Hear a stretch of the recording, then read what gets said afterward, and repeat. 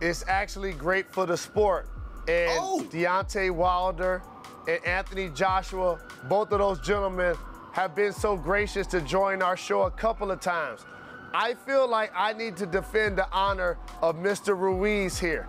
There's so many people that look at him as a fighter, and yes, he may be shaped like butterbean, but they want to body shame him and make it seem like he's not capable of a moment that he was able to achieve.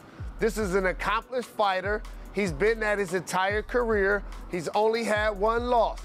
Just because you didn't pay for the fight, just because most people aren't deeply following the heavyweight class, we wanted to treat him like a tomato can. And then he came out and he showed out on the big stage. So I want to give him props. Now let's talk about what I think this really cost Anthony Joshua. You remember when he was on the show and I asked him about the amazing contract that Canelo got with DAZN, the $300 million, and I love the way his face lit up. I think losing this fight cost him at least $100 million. Let me say that again.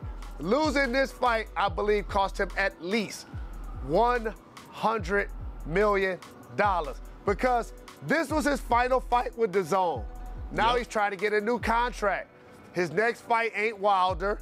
Wilder's fighting Fury, and all of a sudden, we're gonna look up at 12 months, and all three of those belts are gonna be on one shoulder, one waist of one Deontay Wilder. This has been an amazing undertaking in the heavyweight division. Well, people talk about Drake a lot during the NBA Finals, and there's this thing called the Drake curse, which I think Drake gets unfairly criticized for, you know, because he's like me. He's a Daisy fan. He just likes different teams whenever he likes them, and I'm like the same way. Well, this did not go well for the Drake curse because Anthony Joshua tweeted this, about to break the curse, in a picture with him and Drake. Jalen, I don't really believe in the Drake curse, but this isn't helping. Do you believe the Drake curse is real? I don't believe it's real, but this isn't helping. But I do believe it's one thing to think something, it's another thing to speak it in existence. And I tell this to people all of the time.